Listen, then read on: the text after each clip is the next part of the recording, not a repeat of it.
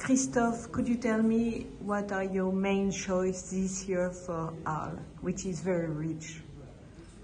This year we have like several orientation, but one of key orientation is the relationship between photography and film. Mm-hmm. And we are in Espace Brangog, and upstairs there's a show on scrapbooks practice. How scrapbooks were influencing experimental cinema. It started the beginning of the 20th century, and it's going until today. One of the key pieces is, for example, Minor de Noailles, who was intellectual writer and also producer. She produced a film from Man Ray, but also we also have something fantastic from William Burroughs inside the show, with his scrapbooks and as well some film extract.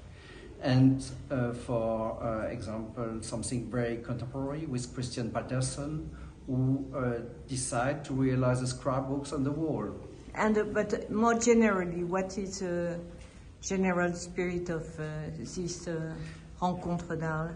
The general spirit is, on one side, as I said, this relation between film and photography, but as well a very strong introspection on ecology and a link to territory.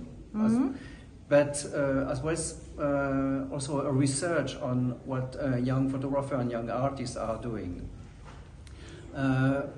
What is a real discovery for you this year? Yes, it's a real discovery or rediscovery. For example, when I speaking about rediscovering is, for example, a photographer or an artist like Sofia Kulik was really never on display in France in such an amount of work. And I think for the public it will be something very, very new and very important. The same with Rosangela Reno in Luma for us, or Gregory Coutson. He never had a huge show in Arles. Merci beaucoup. Ça te va?